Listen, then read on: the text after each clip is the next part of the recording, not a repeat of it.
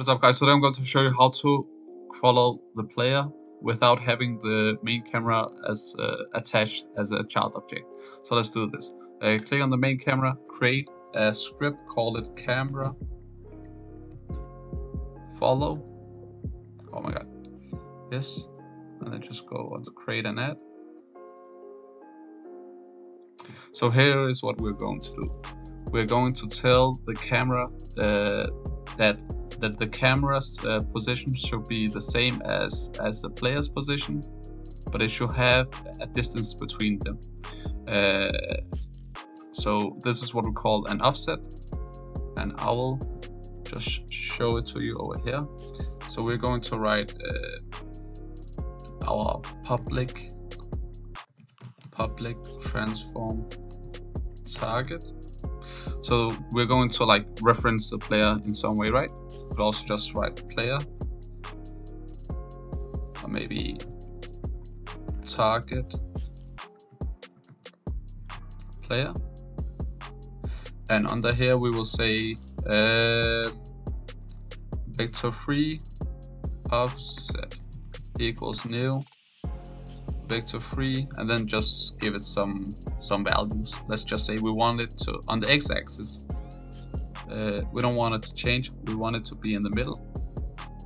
So right over here, it should be in the middle.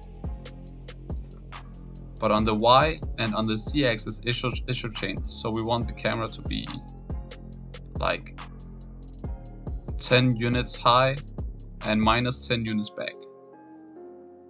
And we're just gonna rotate it like this. So let's just say 10 units high and minus 10 units back, the z-axis. So this is our offset. Now in the beginning we don't need to do anything here. Let's just say this camera position. What am I typing? So we are saying this camera's position should be the same as the target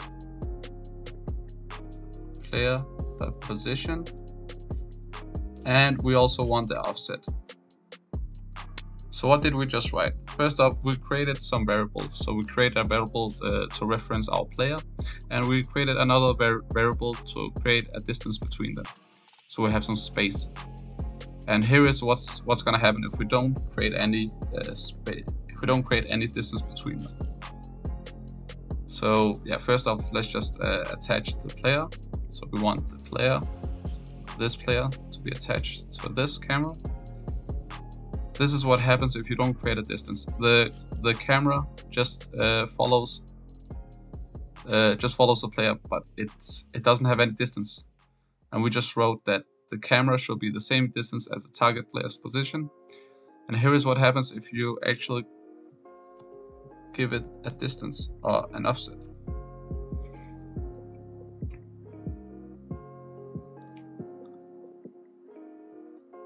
You see, where is it? Over here. And it did it automatically. So this is the offset, and it has the same position. No, it has the same position as cube, but it keeps an offset. So yeah, that's basically it. We can actually test it by moving the player. You see, it follows the player with a script. So that is a lot better. Now usually with physics, you will usually put a fixed update over here, but that's not necessary because this is not some esport game and you're only a beginner, so don't even think about that. Don't worry about that. And yeah, that's pretty much it for this video. Thank you for watching. Have a nice day.